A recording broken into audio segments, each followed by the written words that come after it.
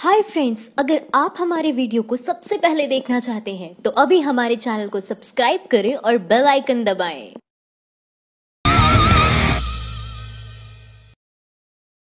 यह वीडियो एक काल्पनिक खबर पर आधारित है। इसका मकसद केवल हास्य व्यंग्य, स्वस्थ मनोरंजन और राजनीतिक कटाक्ष करना है, किसी की मानहानि करना नहीं। राहुल ने मोदी जी को दिया चैलेंज, कहा पहले आप शत्रुघ्न सिन्हा को पार्टी अध्यक्ष बनाकर दिखाइए। छत्तीसगढ़ में चुनावी रैली को संबोधित करते हुए प्रधानमंत्री मोदी ने चैलेंज दिया है कि दम है तो पार्टी के किसी दूसरे नेता को कांग्रेस का अध्यक्ष बनाकर दिखाओ, तब मैं मानूंगा कि आपकी पार्टी में सच्चा लोकतंत्र है। उनके इस चैलेंज को राहुल गांधी ने फेस वैल्यू पर लेने का फैसला किया है। राहुल गांधी ने भी मोदी जी को चैलेंज देते हुए कहा है कि पहले आप अमित शाह को हटाकर शत्रुघ्न सिन्हा को पार्टी अध्यक्ष बनाकर दिखाइए, तब मैं मानूंगा कि बीजेपी में सच में लोकतंत्र है।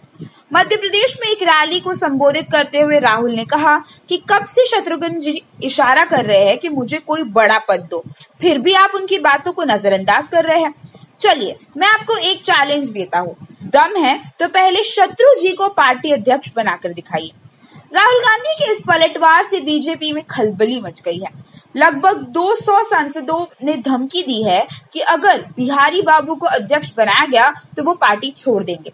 वहीं शत्रुघ्न सिन्हा खुशी से फूले नहीं समा रहे हैं। खुशी के मारे वो अडवाणी जी के घर पहुंच गए और अरुण शौरी को फोन करके कहा कि अड्डे पर मिलो। उन्होंने अध्यक्ष बनने की रिहर्सल भी शुरू कर दी है। उधर अमित शाह भी मोदी जी के बयान से चिंतित नजर आ रहे हैं। उन्होंने मोदी जी को चुपके से फोन करके रिक्वेस्ट किया, क्या मोदी जी मेरी नौकरी क्यों खा रहे हो? इतने सारे चुनाव जितवा कर दे दिया, और क्या चाहिए आपको? ऐसे बयान मत दीजिए। वही पत्रकारों ने जब राहुल गांधी से पूछा कि आप शत्रुघ्न सिन्हा की मदद क्यों कर रहे हैं, तो उन्होंने सिर्फ इतना कहा कि शत्रु का शत्रु मित्र होता है। माइंड द न्यूज रूम की report. Thank you for watching our video. अगर आपको हमारी वीडियो पसंद आई हो तो इसे लाइक जरूर करें और हमारे चैनल को सब्सक्राइब करना ना भूलें।